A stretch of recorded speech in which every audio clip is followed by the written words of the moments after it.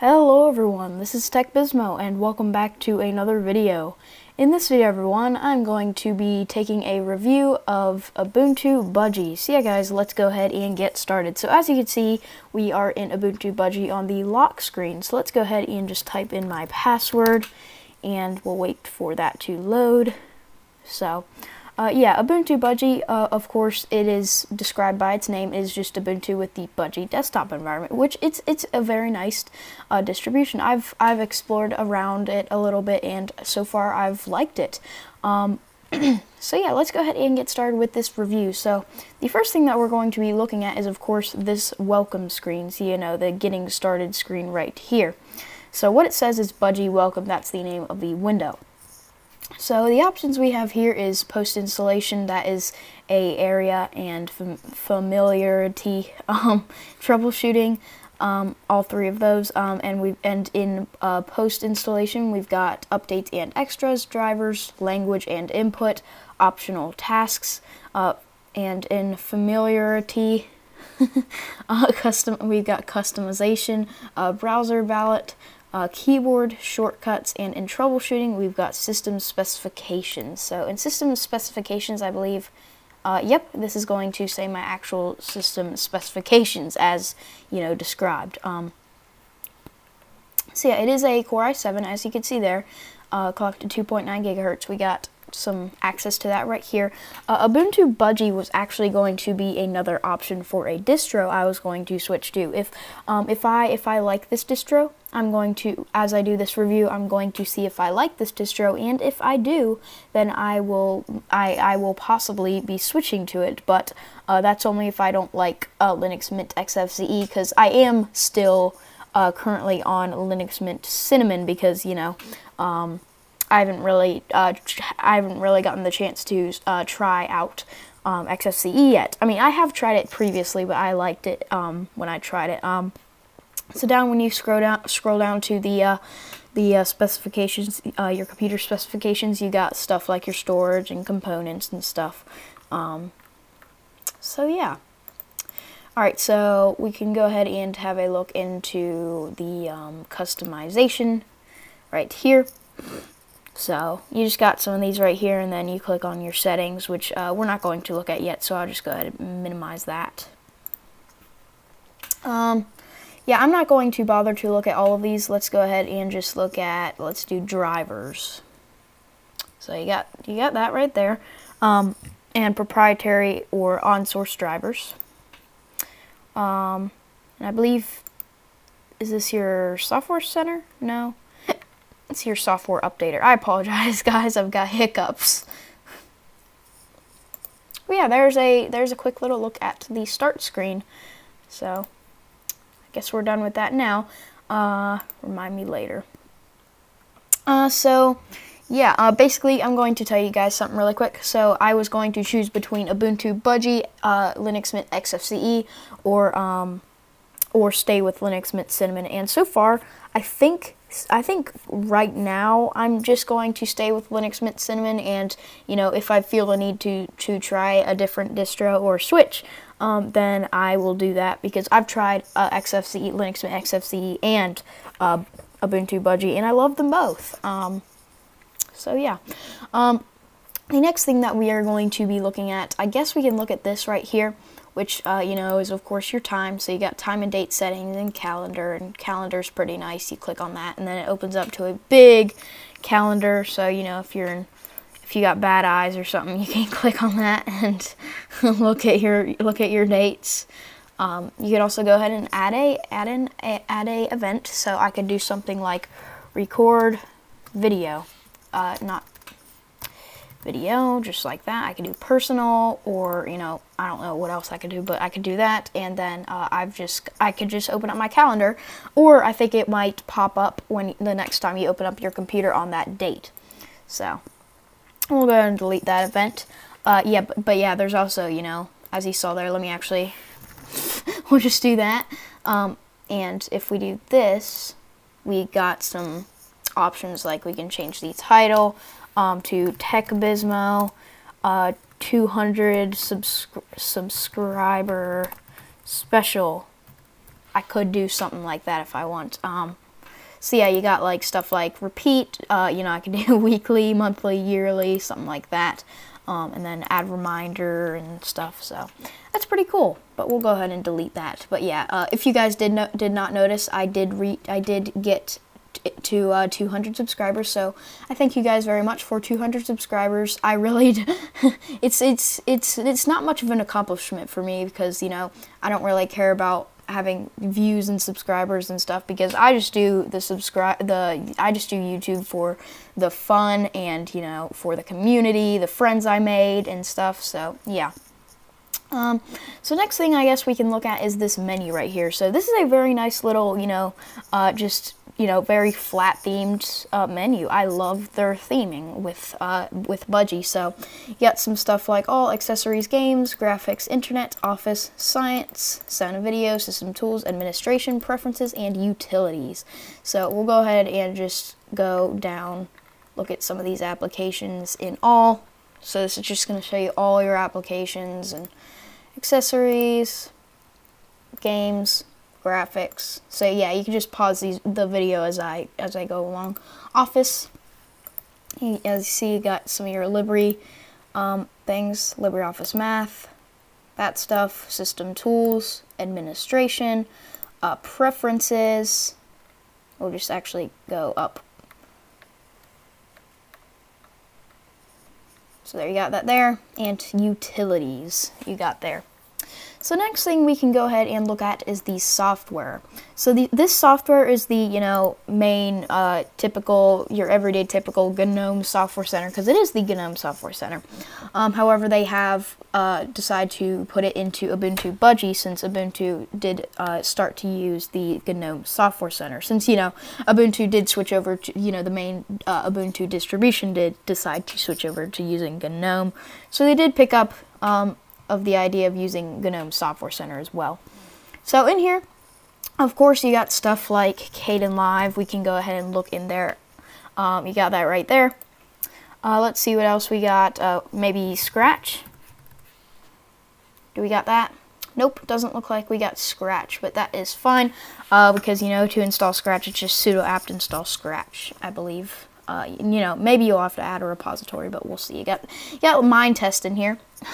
So yeah, you got some of your games, you know, Super Tux Kart.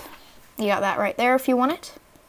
Got some of your installed applications right there. Shows all your installed applications, which is very nice. I like that.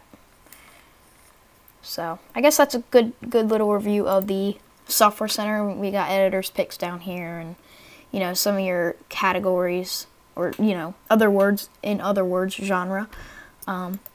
Yeah. So let me see. We got Budgie Welcome. We can go ahead and look into the files. I'm not sure what type of file manager this uses, but hopefully we'll be able to find out in the future. You know, maybe it uses Dolphin, maybe it uses Nemo, but I'm not sure. I'm not, you know, I'm not a big looker into that sort of stuff. So in here you've got your you know, everyday typical directories. You got recent, home, desktop, documents, downloads, music, pictures, videos, and trash. So as I said in my Ubuntu review, if you know, things don't work out, then that's where it's gonna end up. So yeah, it's very nice. The next thing we are going to look at is this right here, which is your, you know, I like to call it the system tray, since I used to be a big Windows user. See, I still call it the system tray, and then right here, you know, the taskbar, and but, you know, I've gotten used to calling this panel, but not this. I still call this the system tray. So right here, you got stuff like, let's see what that is. Is that caffeine? I don't know what that is. Here's your internet connection, night light, so I guess that's, you know, like, you know, some kind of blue light shield.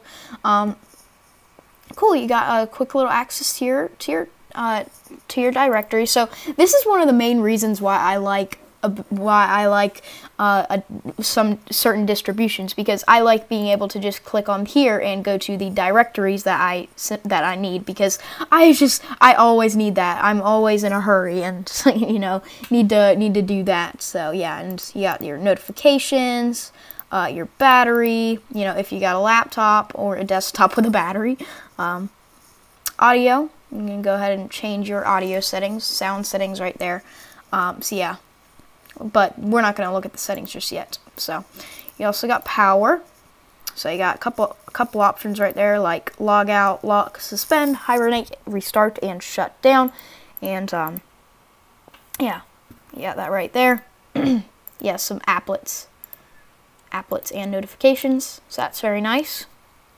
Alright, so the next thing we are going to be looking at, I bet a lot of you have been waiting for this, is the settings. So we'll just go ahead and go to settings and just have a quick look at these. So first one is Wi-Fi, and then you got Bluetooth.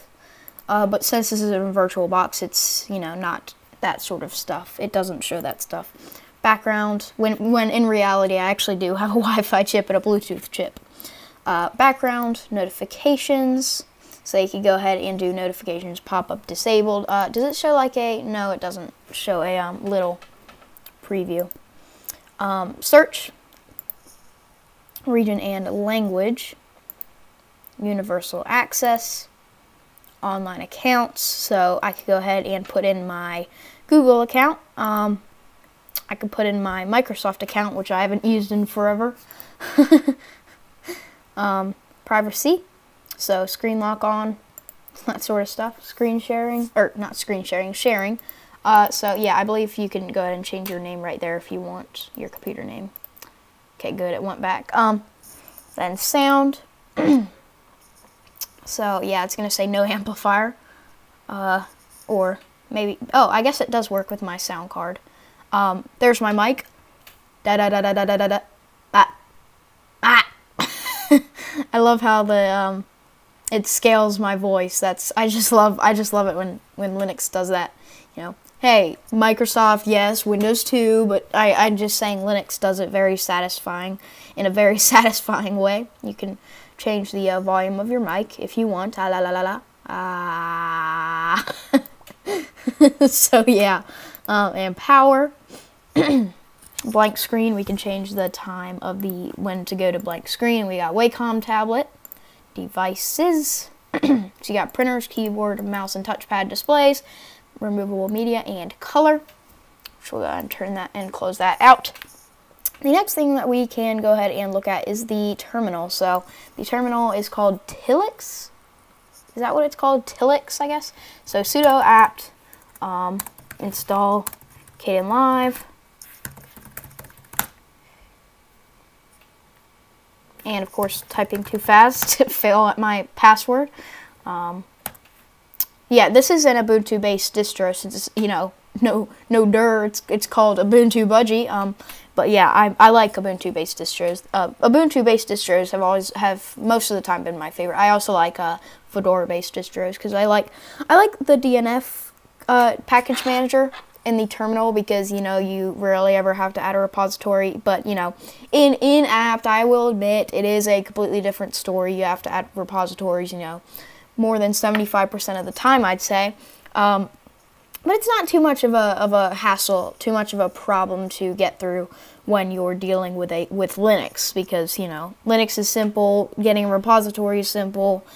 You know, you just have to look it up, or I believe to get a repository you can just do some kind of search in the terminal to check all repositories. So, you know, why did I install Kdenlive in a VirtualBox?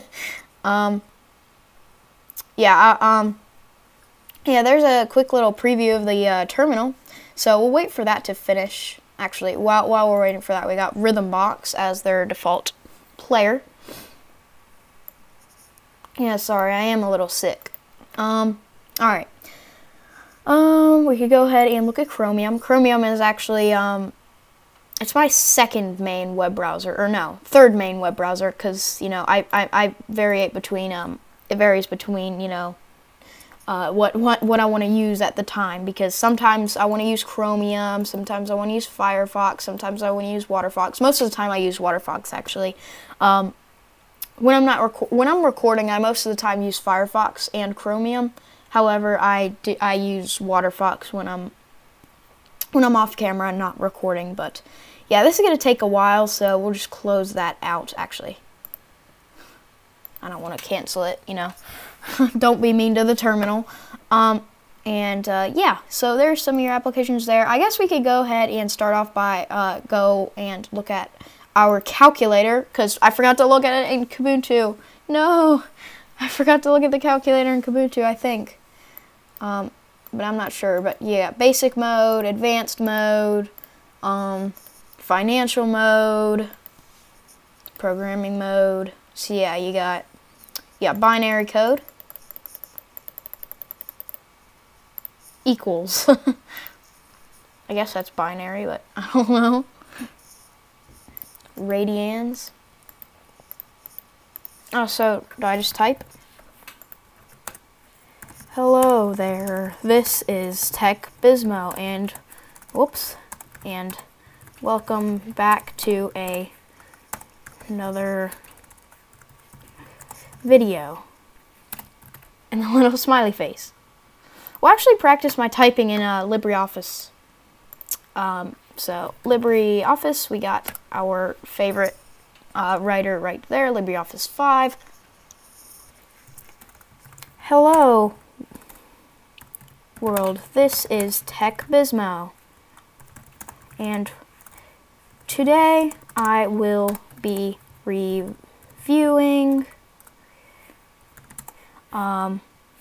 Ubuntu 17.10 with the Budgie desktop environment.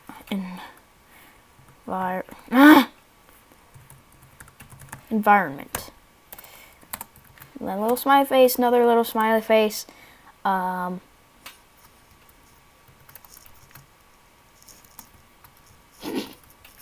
There we go. So, I guess we'll paste this in the description. That's finished. So, sudo apt install Scratch. Nope. I'm assuming there's a space between, but could be wrong. But we'll do now. I don't want to wait for that, so we'll just abort that. So yeah, this is very cool. You can go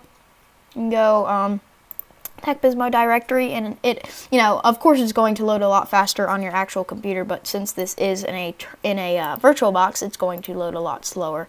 So you got downloads and all your basic directories, but yeah, I was actually, before this video, thinking of switching to Ubuntu Budgie, but we'll see how it goes. So, yeah. I guess let me know in the comments below what you thought about my full review of Ubuntu Budgie. It is a very nice distro. I will leave a link in the description to download it. It does use the plank thingy, plank dock. So yeah, that's pretty cool. Well, anyway, guys, that is, I guess it's time to wrap this video up. So let me know in the comments below. As I said, let me know in the comments below what you thought about this review. And, you know, leave any recommendations for another distro. I'm actually thinking of reviewing Linux Mint XFCE soon after this video. Maybe, like, later today or something, or tomorrow. You know, whatever is a, you know, appropriate time for me to review a distro. But anyway, guys, that is it. I hope you all enjoyed this lovely, I say lovely, stupid little video. But as I said, it's the end of this video now. I hope you all enjoyed. Let me know in the comments below what you thought, and comment, like, and subscribe for more videos. And I will catch you in the next one. Goodbye.